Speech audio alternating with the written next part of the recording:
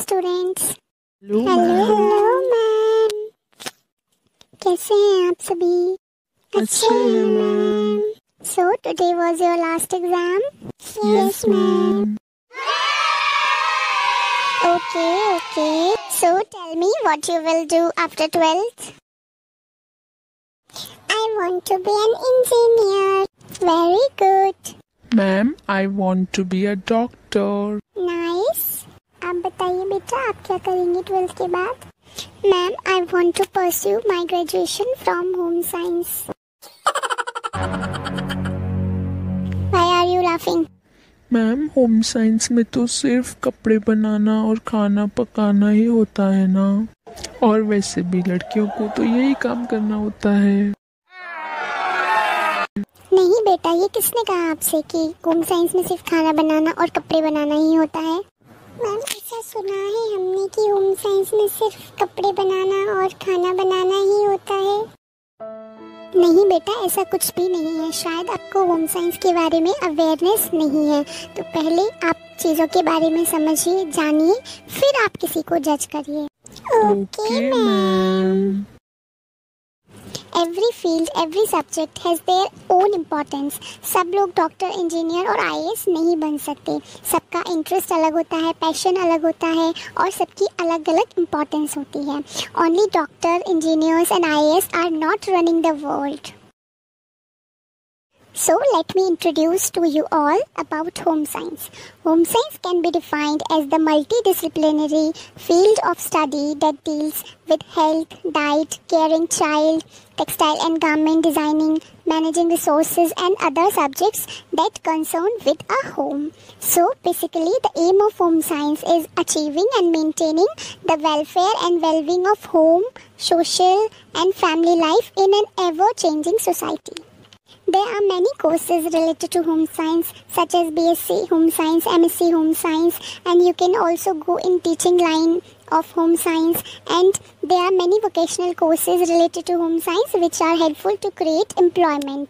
Ma'am इसमें career opportunities क्या है? कुछ नहीं है करियर अपॉर्चुनिटी, बस रोटी को गोल गोल घुमाओ, कपड़े सिलते जाओ, ये काम करेंगे होम साइंस लेके।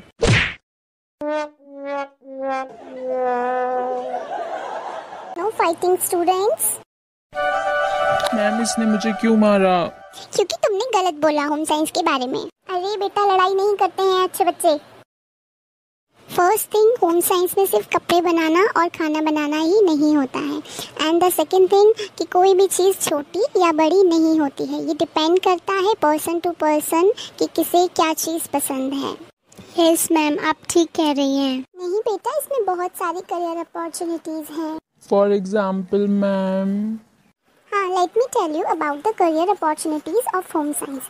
अगर आपने फूड से न्यूट्रिशन लिया है तो आप डाइटिशियन बन सकते हैं, फूड इंडस्ट्री में जा सकते हैं। बहुत सारी इंडस्ट्रीज़ हैं जो आपको जॉब प्रोवाइड करते हैं। और अगर आपने टेक्सटाइल एंड अपैरल डिज़ाइनिंग ली है तो आप मर्चेंडाइजर बन सकते हैं, अपैरल एक्सपोर्ट कंपनी में फैशन डिज़ाइनर बन सकते हैं, फैशन इलस्ट्रेटर बन सकते हैं, टेक्सटाइल डिज़ाइनर बन सकते हैं।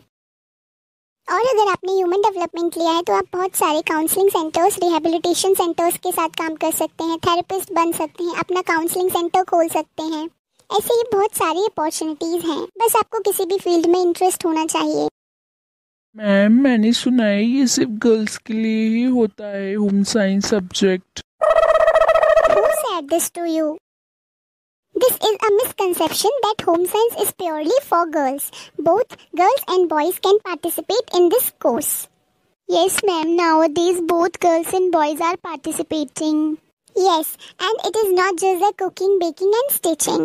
The days have changed, the scenarios have changed as the growing concern for health and nutrition, fashion designing and interior designing and many more. And the changing lifestyle of present generation, home science has come to limelight. Its changing outlook has attracted several students, enabling them to pursue a successful career. So, is it clear to all of you? Yes ma'am. Sorry ma'am, मुझे पता नहीं था इसके बारे में, पर अब पता चल गया है। It's a good option to make a career. Yes ma'am, sorry ma'am. It is good option to make career and there are lot of creative things in this.